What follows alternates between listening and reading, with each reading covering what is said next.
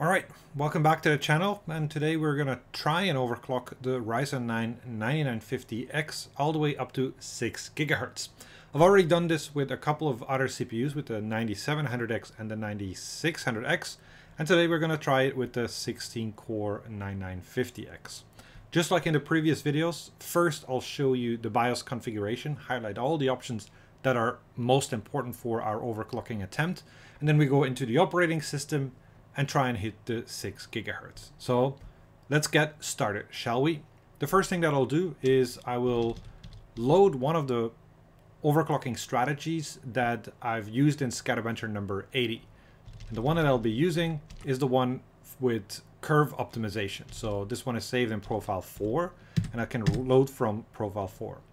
And now we go to the extreme tweaker menu, and here we don't really need to change that much options, except for enabling a synchronous E-clock.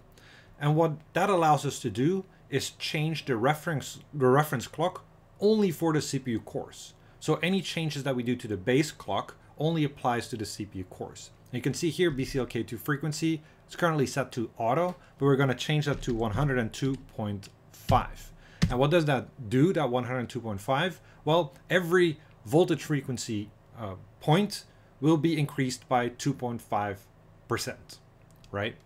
Second thing we'll do is we'll go to the precision boost overclocking menu right here. And I'm going to be a little bit more conservative with the operating frequency. So I'll change the CPU boost clock override from positive to negative and set it to negative 400. What that will do is it will restrict the maximum frequency for CCD0 from the default of 5.75 GHz to 5.35 GHz, so 400 MHz less. Do note though that this is again adjusted with our reference clock, so it'll be about 5.4 something gigahertz. And then in the operating system, what we'll do is we'll change from minus 400 to plus 200 again. So then we have an Fmax boost override of 5,950 megahertz. We apply 2.5% extra to that, and that will give us about 6.1 gigahertz. And then we can start playing around with different settings to hopefully see 6 gigahertz. The second thing I need to adjust is obviously the curve optimizer, because this will drop the voltage. Curve optimizer is used to undervolt the processor. We can also do that at runtime, and we will. However, I don't want to undervolt at boot. I want to make all of those changes at runtime. So I'm just going to disable this from the BIOS. And then, well, we're just going to save and go into the operating system. Now, the booting might take a while with the AMD platform. So I'll just cut it here and then pick it up when we're in the operating system. All right, looks like we're in the operating system. So now we're going to be opening a couple of software tools that will help us guide to hopefully 6 gigahertz. So the first tool is hardware info. And hardware info will allow us to check the effective clock of a given core. So you can see it has core clock here and it has core effective clock. Now, the main difference between the two is that the core clock kind of indicates what the core is configured to, whereas the core effective clock will report what frequency the core is actually running at. So it kind of measures the clock cycles over a given period, whereas the core clock just reports, hey, the core is set at this frequency. And so you can see that there's actually quite a big difference between the two, because the core clock will boost up to 5.5 gigahertz here on a couple of cores, but the effective clock is pretty much 0 for most of the cores here. The second application that we'll open here is CPU-Z XOC. You can already see that I have some 6 gigahertz results. And this is a version where I've configured it to be in XOC mode. What does XOC mode mean? Well, it basically means that we have set in this ini file XOC equals 1. What's the difference between regular CPU-Z and XOC CPU-Z? In a regular CPU-Z, the application will run a stress test before capturing the frequency, whereas with XOC mode, it just captures the frequency. And that's what we need when we try to achieve really high frequencies, right? Then the next tool that I'm going to be using is NopBench. And what NopBench does is it simply loads a core with NOP instructions. And NOP instructions essentially do nothing, right? So it's pretty much one of the lightest loads that you can run on a CPU core. And the reason why we do that is because I want to see in hardware info what is the effective clock of a given core. Some people have asked me, how do these NOPs relate to gaming or other workloads like Cinebench? And the simple answer is that it doesn't relate at all. The only purpose for this application is to keep the core as active as possible, while at the same time having the lightest load as possible, because we don't want the workload to affect our maximum frequency. So I'll put that down here. And then I also need to, select my best core. And on this CPU, the best core is core 3. So what I'll do is I'll put NopBench here on, I'll set the affinity to core here, CPU number 6. And then we can check in hardware info. Look, okay, it's running on core 3 thread 0, so the first thread. And then I'm also going to change the CPU Z here to core 3.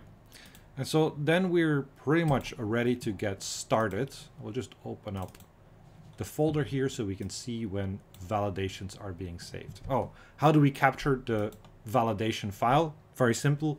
We are in the CPU Z window, we press F7, and then it creates this CVF file, which we can later upload to the CPU Z website.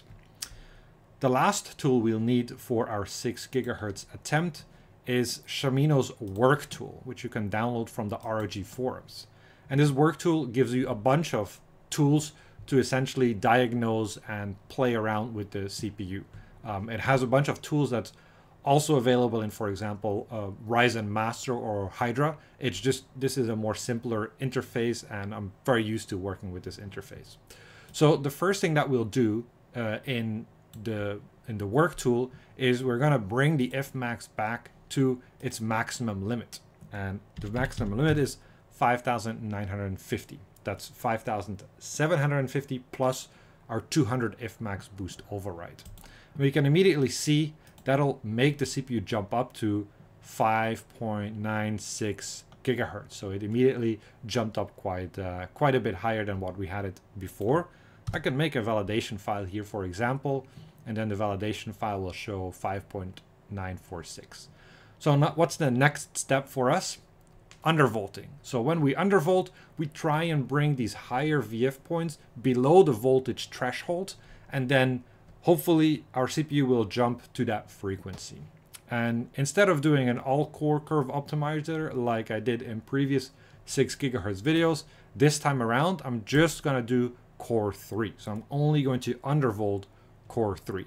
And I guess we can start with maybe -5.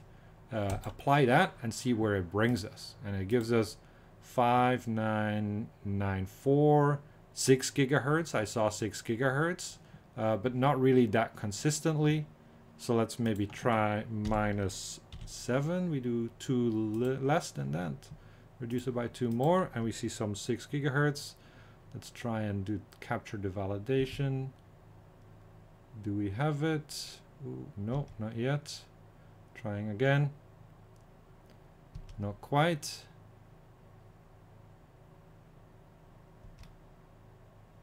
Every time we press, it does. Oh, there we go. We have a frequency of 6,003. So later we'll go and check if the validation is actually working. But what we can do now is, not this, what we can do now is try higher curve optimizer values and see if we can push the frequency a little bit higher. So let's see. 6,009. That's something. At some point the CPU will be unstable. We can see, okay, 14. Maybe we can do something at 620.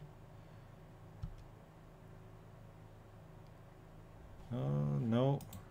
We can see 6030, but unfortunately we can't quite grab the validation file. So maybe if we try 12, can we try a little bit more? Oop, no, that's starting to get very unstable. So maybe back down a little. Open this so we can Continue trying. Apply.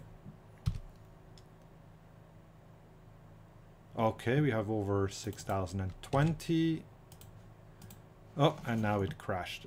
Definitely crashed now. So let's reboot, and then let's check the validation file in the CPU-Z website. All right, so we're back in the operating system, and let's have a look if our validation files are legit, if we can upload them to the validation website. So first up, let's open the CPU-Z validation website, valid.x86.fr. Yeah, and good, we're already immediately connected, so that's great, meaning that every validation file will be tied to my account. And then I'm going to select the file here from desktop, and in CPU-Z XOC 6024, and let's check validate. Whoop, and there we go. It perfectly validated. So we can see here our core 3 was 6024 megahertz. So there you have it. Our 9950X is at 6 gigahertz. It's idling, but it's idling at 6 gigahertz. All right, that's it for this video. See you next one.